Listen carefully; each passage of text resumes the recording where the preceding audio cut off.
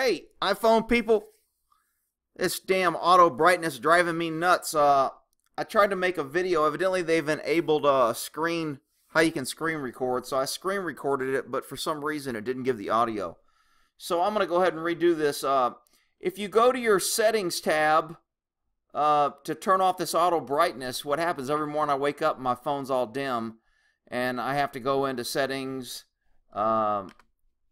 And then once I go into settings, it'll take me, it used to be you could turn off auto brightness. Well, now they've hidden it, so you can't turn it off. So used to be able to go to display, and then what I do is I wake up in the morning, this is all the way down here, and my screen is really light. And I have to readjust it every morning with this new I think 11 update. So they've moved it from display and brightness now, and in order to change that and turn it off, you have to go into your general tab. And once you go into your general tab here, hang on, let the arrow catch up. Then you have to go into accessibility, I believe. Let's see here. Accessibility. And then it will go into display accommodations. I lost it here and had to go up and down, but I was looking for it, and evidently I missed it. So I scrolled back up and then ended up finding it. So you go to,